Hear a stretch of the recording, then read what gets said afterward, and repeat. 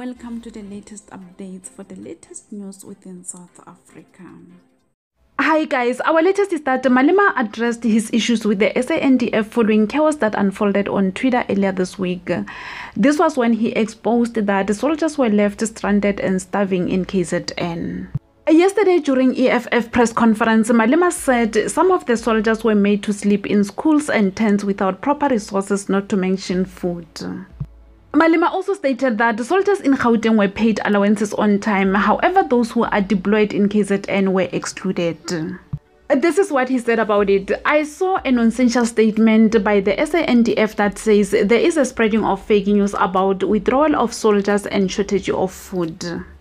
He went on to say it is nonsensical in a sense that in the same statement they admit that they got problems. The problems happened in KZN where the soldiers were sleeping in schools in tents without water and food supply. He went on to say the soldiers deployed in KZN were not even given the daily allowance, including the danger allowance. But the same allowances were provided to the soldiers that are deployed in Gauteng. Malema also added by saying many of them reached out to the EFF and we made the necessary contact with the authorities to make sure that the things are done in a proper way. Even with the deployed soldiers, those soldiers are not enough even to cover the country at the same time. Basically, Malema is standing firm on what he said the other day, that soldiers were left stranded and starving on the ground.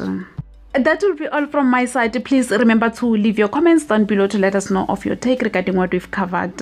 That will be all from me. Thank you so much for tuning in. I'll see you again next time. Bye.